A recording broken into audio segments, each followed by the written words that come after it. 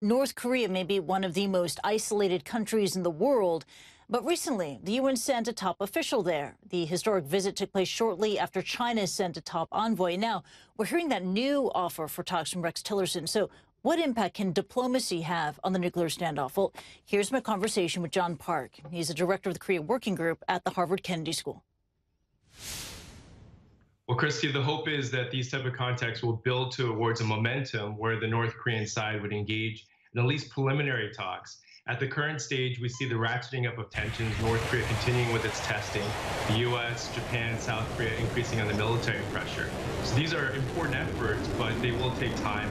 And the question is, do we have enough time? Now, Trump's UN Ambassador Nikki Haley recently urged the world to sever ties with North Korea.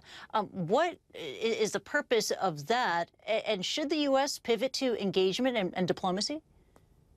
Well, there is an effort to increase all types of pressure. Under maximum pressure, we have military pressure, we have economic pressure, and we have political pressure.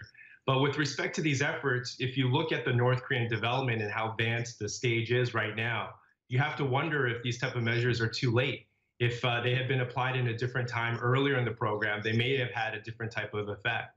But with respect to what's left, if you look at the different diplomatic overtures, the bottom line is North Korea has shown very little interest. They are keen on developing and acquiring this overall capability of nuclear-armed ICBMs. And at that point, we're waiting to see if they will be engaged in some type of negotiations or offer some indication that they are willing to talk. But right now, the focus on the North Korean side appears to be making more advancements towards total acquisition. There are different types of pressure that can be applied on North Korea. You mentioned economic pressure or sanctions. There are reports out there that a number of nations are still not abiding by UN sanctions. They're violating sanctions. Could you comment on that reporting and just how effective is this type of pressure anyway?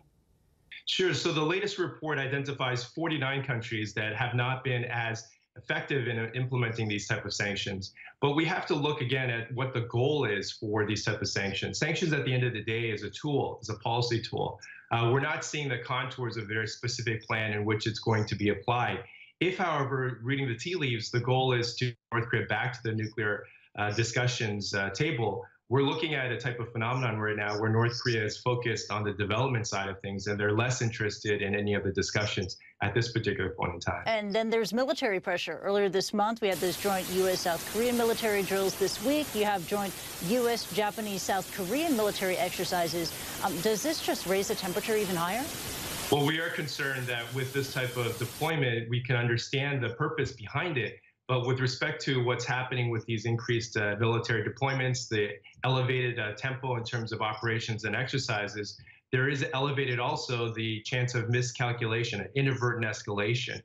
So this is something that as we see these deployments, as we see these increased military exercises, the hope is that there is the type of signaling to make sure that there's a reduction of possibility of inadvertent escalation. And your thoughts on the state of play with North Korea as we head into 2018, because, wow, this has been quite a year. 2017, this almost vicious cycle of never-ending weapons tests by North Korea, followed by condemnation and then confrontation, only to begin the cycle again.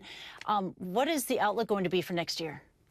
I think what we're going to see is an increasing tempo on both sides, both the North Korean on one side and the U.S., South Korea, Japan on the other. But one of the key things is that as we see these tests and then usual responses, international condemnation, usually a UN Security Council resolution, and then more sanctions, what's different is below the surface. We're seeing the type of military preparations we haven't seen before. And if you look at the warnings coming out of Washington, that really it's Kim Jong-un and his activities that is a catalyst for these type of activities. 2018 will be a year where we hope this isn't the case, but the pressure point of North Korea continuing the testing, the United States and the other countries having this type of military preparation response, you get the image of two trains on a course towards collision. So we're hoping that these diplomatic overtures by the UN and other countries hopefully can slow it down. Right now, there's a proposal on the table for a pause for the purpose of the Pyeongchang Winter Olympics. Hopefully that pause can happen, number one, and number two, hopefully that pause can last a little longer.